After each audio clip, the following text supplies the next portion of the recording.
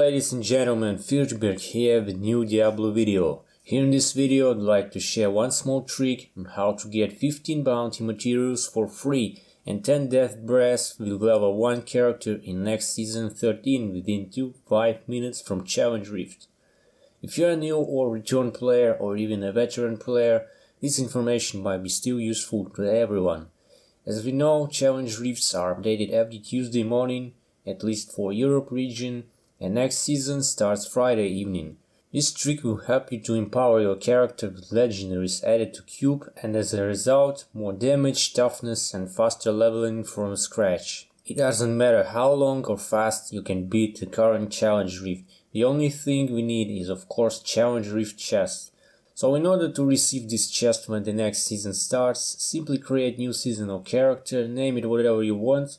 No need to enter the game. You can immediately start your Challenge Rift, just make sure that your current selected character is seasonal only.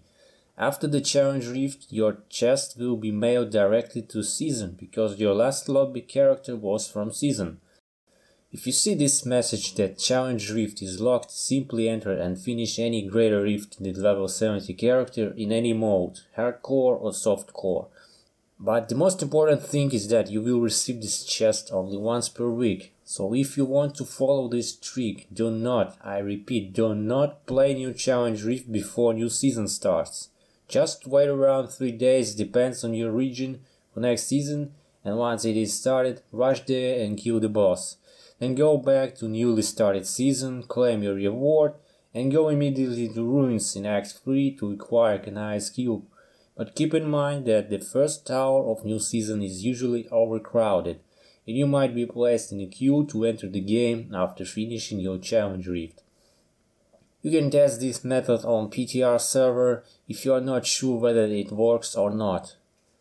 From now on, whenever you find any legendary, whether it's good or not, you can place its property in cube to receive extra bonuses.